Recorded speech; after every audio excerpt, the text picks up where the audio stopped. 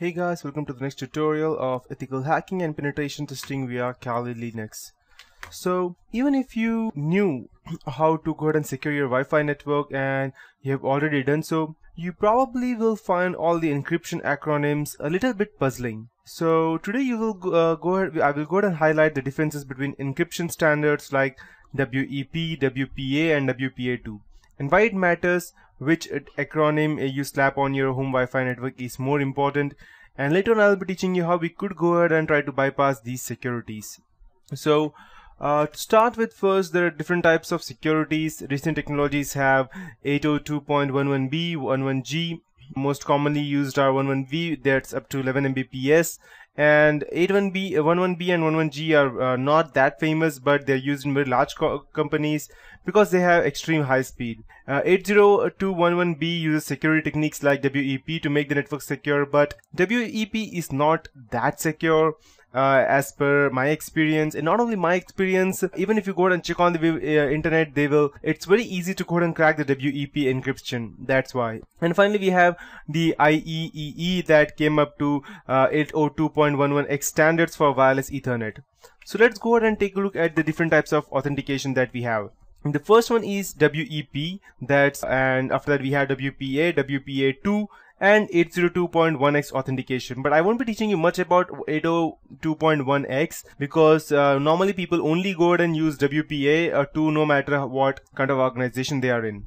So you might be wondering, why does it all matter? You did what you were told to, you logged onto your router after you purchased it and plugged it in for the first time and set a password. What does it matter what the little acronym next to the security encryption standard you choose was? As it turns out, it matters a whole lot, as is the case with all encryption standards. Increasing computer power and exposed vulnerabilities have rendered older standards at risk. It's your network, it's your data, and if someone hijacks your network for the illegal let's say hijinks, it will be the police knocking on your door. And if you have some kind of organization, then they can use that to gain access to confidential information and then later corporate espionage. So understanding the differences between encryption protocols and implementing the most advanced one for your router can go ahead and help you increase your security, or upgrading it if it cannot support current generation's secure standards. So that is the difference between offering someone easy access to your home and network and sitting secure. So let's start with these four types of authentication. Since the late 1990s, Wi-Fi security algorithms have undergone multiple upgrades with outright depreciation of older algorithms and significant revision to upgrade newer algorithms. So if you go to look at your history of Wi-Fi security, it will serve to highlight both what's out there right now and why you should avoid the older standards such as WEP. So I'll just go to the next. Okay, so this is what a WEP looks like, and WEP, that is the full form is wide equivalent privacy. WEP is most widely used Wi-Fi security algorithm in the world. That is a function of age, backwards compatibility, and the fact that it appears first in encryption types selection menus in many router control panels.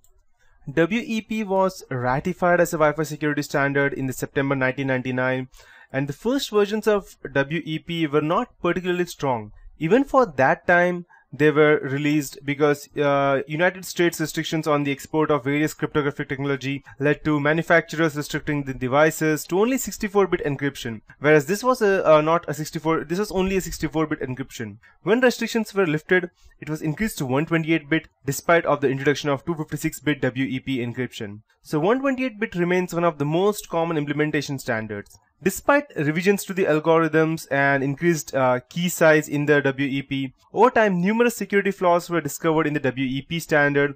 As computing power increased, it became very easier and easier to exploit them. As early there was some exploits that were floating around. By 2005, that the FBI from the United States gave public demonstration in an effort to increase the awareness of WEP's encryption. So WEP are not commonly used that much these days, and despite various improvements, workarounds and other attempts to shore up the WEP system, it remains highly vulnerable, and systems that rely on WEP should be upgraded, or if security upgrades are not an option, replaced. The Wi-Fi Alliance officially retired WEP in 2004. So I'll just go ahead and explain you the process as to how WEP encryption works like. WEP encryption is specified by IEEE 802.11 for encryption and authentication.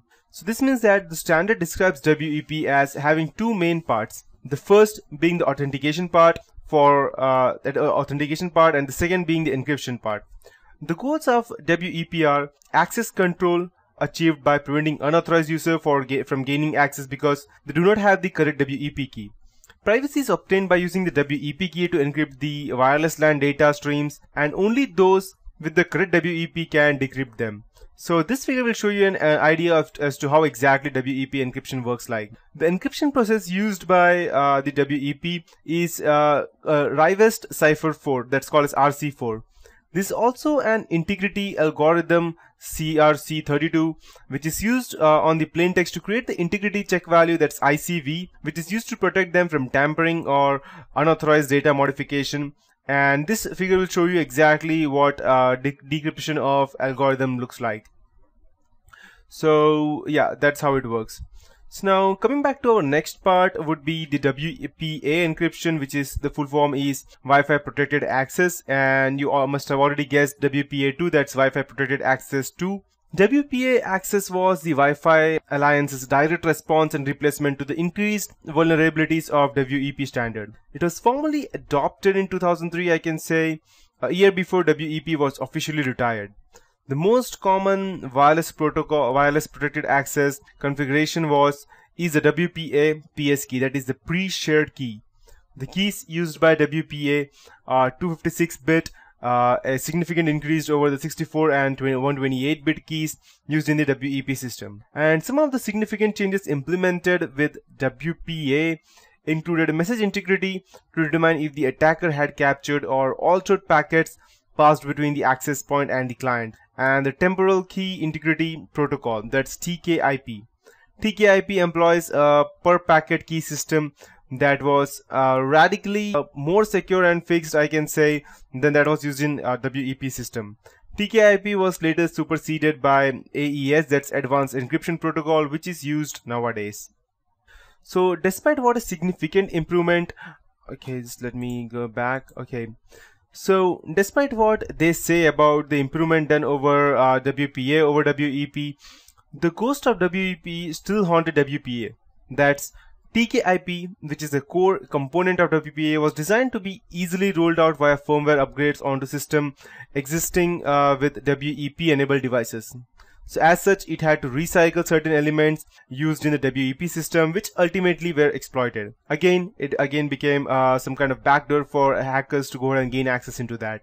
So WPA, like its predecessor WEP, it has been shown via both proof of concept and public demonstration to be very vulnerable to intrusion. Interestingly, the process by which WPA is usually breached is not a direct attack on WPA algorithm, but by attacks on a simply patented system that was rolled out with WPA and Wi-Fi protected access, that's WPS, which was designed to make it easy to link devices to modern access points.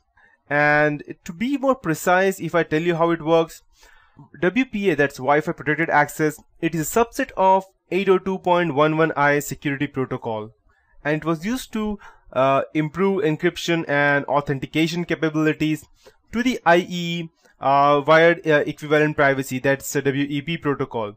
The 802.11 work group has been developing a security standard, that's 802.11i. The decision was made to take the stable parts of the upcoming 802.11i standard and implement them into a standard that would provide wireless security until the 802.11i standard was finalized. So the standard takes these 6 elements of the 802.11i protocol and puts them together to increase the security provided by WEP. And finally, we have the WPA2, which is quite different and the most secured till date, but I won't say that it's that secure, because still, even though no matter how secure it is still crackable, but not as much as the WPE or WPA or WEP.